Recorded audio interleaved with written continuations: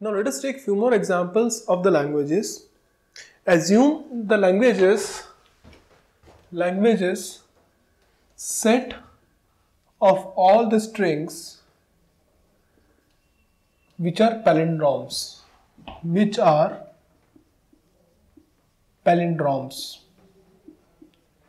Okay, fine, good.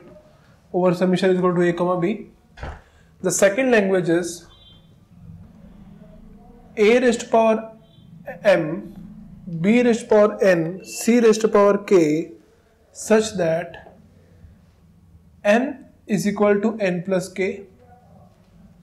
The third language is a raised to power n, b raised to power n, c raised to power l, such that l is equal to n plus n. And the fourth language is a raised to power n, b raised to power m, c raised to power k, such that n is less than or equal to 10 raised to power 10 raised to power 10. We can have a language which is a raised to power n, b raised to power n, such that n is less than or equal to 10 raised to power 10. Okay, fine.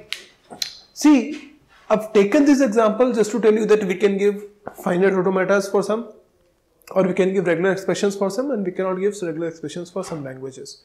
Because maybe some language can be regular, or maybe some languages may not be regular at all. Okay, for example, let us say the first language is set of all strings which are palindromes. Set of all strings which are palindromes. So what are the palindrome strings? String of length 0 is a palindrome. We can have single a is a palindrome. We can have single b is a palindrome. We can have double a as a palindrome. We can have a as a palindrome. We can have a as palindrome. We can have a as a palindrome. We can have a as a palindrome. We can have a and as a palindrome, and so on.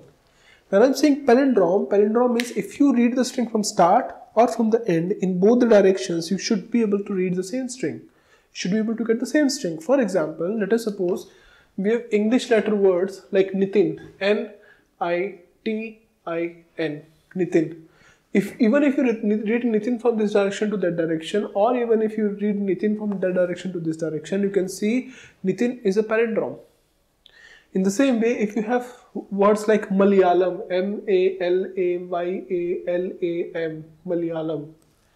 If you read Malayalam from this direction to that direction, or that direction to this direction, in both the cases you are going to read the string as same. And in both the directions, Malayalam is represented the same. Right. So when I'm saying the strings are palindrome, that means we can have any combinations of A's and B's in such a way that even if you read the string from any of the directions, then you should be able to read the same strings. But for that purposes, you need to compare them. Compare them. When I'm saying comparison, that means like if here is n, then here it should be n. If the second one is I, so second one should be I, and third can be there.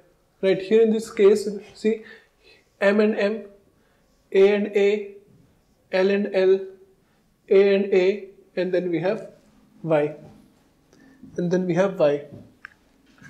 Okay, so it says that when we have the strings which are palindromes, so there should be a comparison between the first symbol and the last symbol. There should be a comparison between the second symbol and the second last symbol, and so on.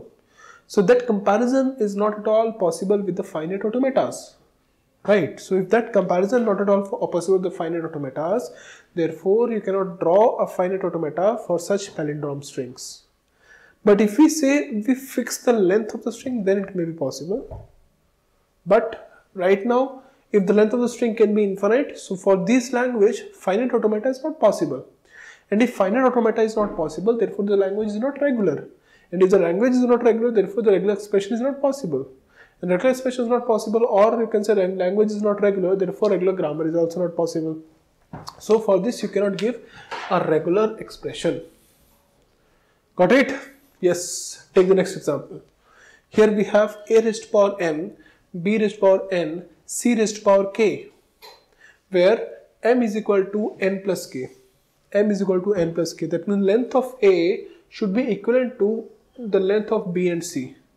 But is there any way where you can compare the length of A with length of B and C? No. In case of finite automatas, if the string length can be infinite, you cannot do it. For this language, you cannot make a finite automata, and because you cannot make a finite automata, therefore for this language, regular expression is not possible. Okay.